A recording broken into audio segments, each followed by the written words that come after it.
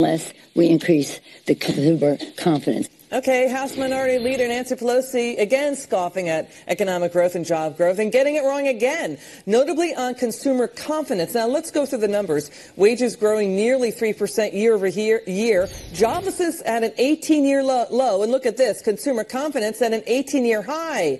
America's wealth surpassing $100 trillion. There's more, 300,000 manufacturing jobs created since Trump was elected. You may see 4% growth the next time that number is reported, July 27th. Let's bring in Cadena Group President Gary B. Smith. And look who else is here.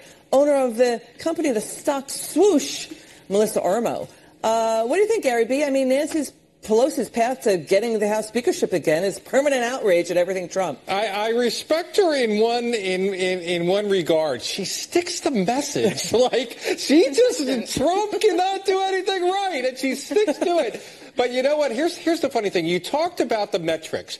People evaluate their own economic goodwill based on three prongs. Do they have a job? Are they making money? Is their house worth anything? Yes, and yes right now. More so, a lot, than when Obama was in office. I don't know what metrics she would like at this point. Yeah, you know, Melissa, it's been said that the Democrats' policy has been like a Seinfeld episode where nothing is happening. I mean, these are really opportunistic attacks and off base. I mean, the Democrats got all the open, fire hydrant spending they wanted under Obama, right? And look at the growth there. It just makes no sense. I mean, I really think people that truly want the Democrat Party to be in charge again go to bed praying every night that she will just retire. I mean, she says things that don't even make sense. Even if you don't follow politics, even if you're just a regular person, you get up every day and go to your job and maybe watch the news once a week on a weekends, you say, lady doesn't make any sense. How can she take something that's so positive and make it negative? And just don't forget this. People are saving money in their taxes.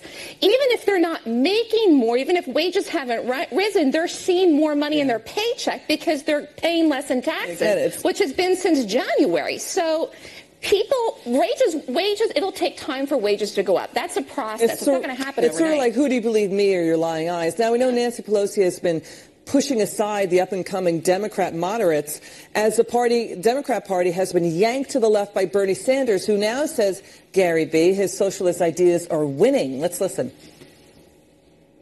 The truth of the matter is what we have been focusing on is grassroots activism, and that is doing extremely well.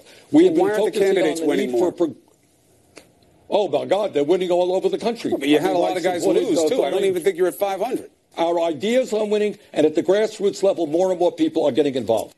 All right. He didn't talk about job growth. You noticed that there? Yeah. He didn't say anything about job growth policies. It's almost like Bernie Sanders' stubbornness has drained him and the Democrats of common sense about what works. Well, it's some delusional fantasy. It's like people now are saying, yes, the economy's good. They're willing to say that, but Obama set the table.